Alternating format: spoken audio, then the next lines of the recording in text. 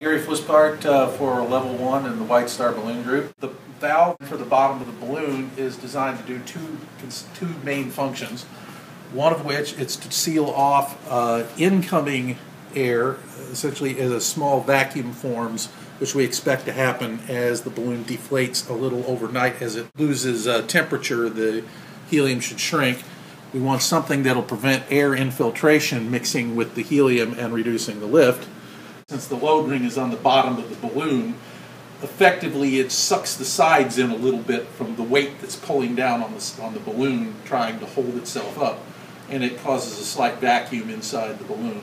We also have to have a safety valve that pops to prevent an increase in pressure beyond the ability of the balloon seams to be able to stand it. So the valve has to function in both directions for different reasons. This test rig is designed to illustrate and measure the opening characteristics in both directions, opening and closing, to see if it will hold a vacuum for a long enough period of time to produce a low enough flow rate that we can tolerate it.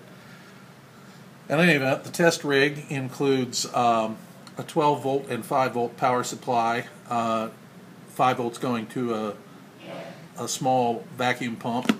It's a combination vacuum and pressure pump. The other is a 12 volt solenoid valve and one switch which controls both at the same time. So it turns on the pump and the solenoid valve. When it shuts off so that it'll hold whatever vacuum or pressure has been held on the other side.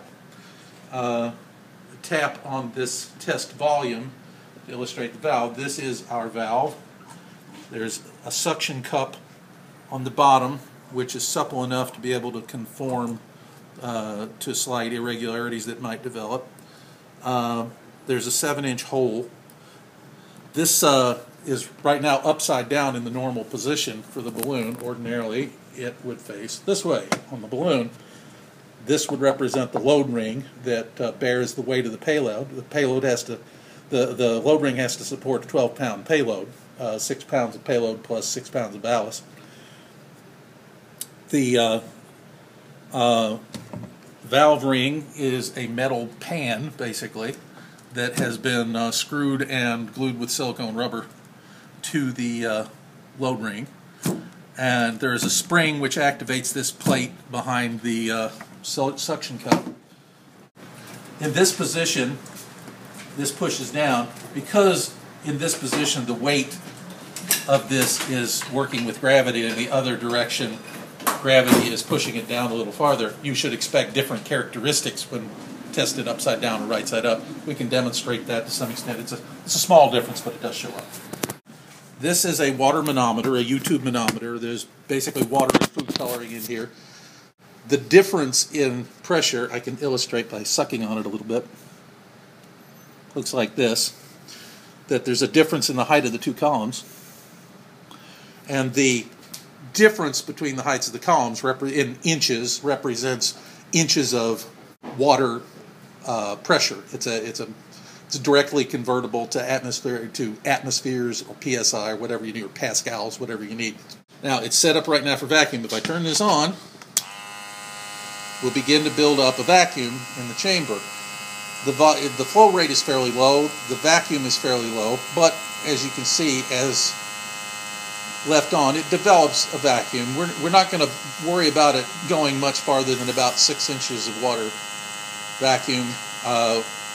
In some measurements we've already done on previous test balloons, we don't expect the actual vacuum to build up much more than about 40 pascals, roughly 1/8 of an inch of water. But this just shows that it can hold a significant vacuum. Now, there will be a slight leak which will translate to a flow rate, and you can measure that by the amount of time it takes to drop. Now right now we're showing 6 inches of difference. If I turn it off, that 6 inches begins to drop. In previous timings it has taken approximately 50 seconds to drain down to 0.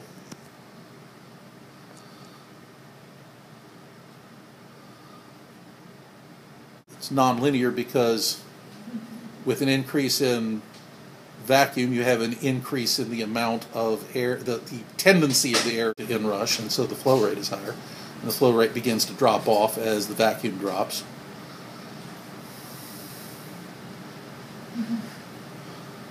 So if you wait long enough, it will eventually get down to zero.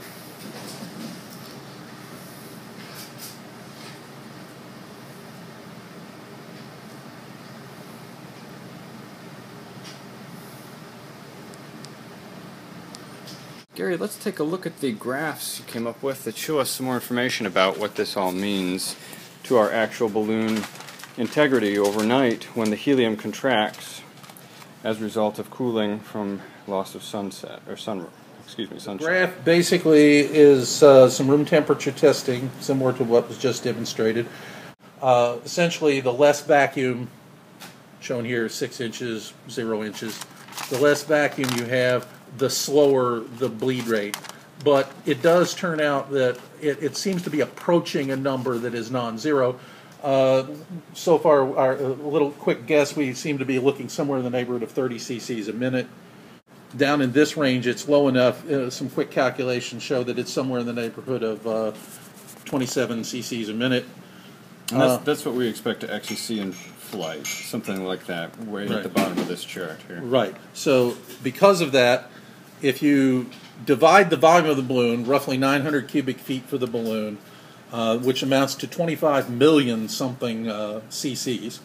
I took that times 1%, 100, that's 254,852 cc's. 254,000 cc's divided by the number of cc's per minute gives you how many minutes it would take to infiltrate 1% of the balloon with air. 1% of the balloon would amount to somewhere on the order of about a half a pound of payload weight.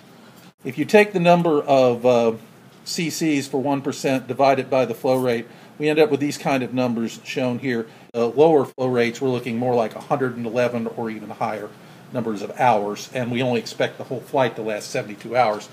And this would not be a continuous process. We would expect the infiltration from vacuum to only occur at night. At this leak rate, apparently, we could tolerate it for at least as long as we expect the flight to last.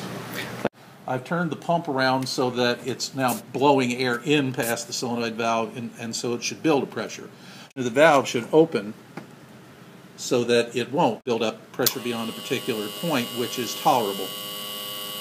And as you see here, the manometer will go up, but it will stop going up, and there is a slight rise in the suction cup that can be seen, but the amount of air is so, the amount of airflow is so low that you can't really see or hear the air flowing out of it, but you can see that it's effectively stopping the pressure rise beyond about 3/4 of an inch of water or so, which is, from our calculations, well below the limit which would burst a seam on the balloon.